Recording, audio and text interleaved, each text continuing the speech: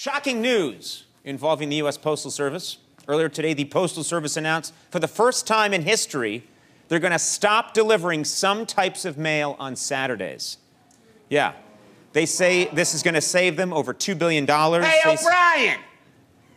Yes, I'm sorry, sir, you have a question? Yeah, what if you're a stalker who sends a creepy postcard to Glenn Close every day? A postcard with the photo of your back with the name Glenn Close shaved into it. Will they still deliver that on a Saturday?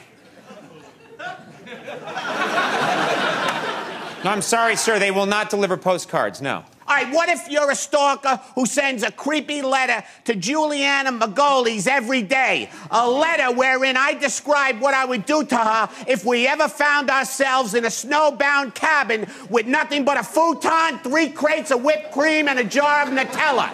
Will they still deliver that? It's Margulies, and no, not on a Saturday. All right, what if you're a stalker who sends a catalog to Annette Bening every day, an Abercrombie and Fitch catalog where I paste my head on top of all those studly young bodies with the rock-hard abs and functioning genitalia? They will no catalogs. They won't send catalogs, no. All right, what if you're a stalker who sends a package full of vibrators to Diane Sawyer every day? Vibrators that turn red, white, and blue and play the Star-Spangled Banner when you turn them on. Will they still deliver that? Yes, in fact, they will deliver packages, yeah. You hear that, Diane? It's in the mail!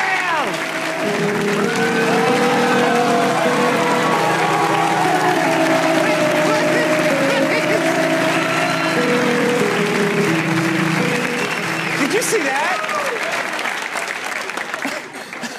I just saw...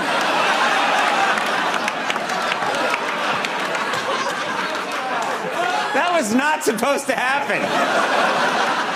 I can't believe the one show where I mentioned that at the top of the program as a joke, and we get that on television.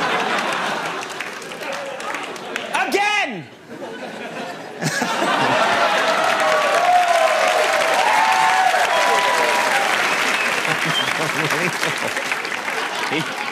He's unbelievable. He probably works as a plumber. I know.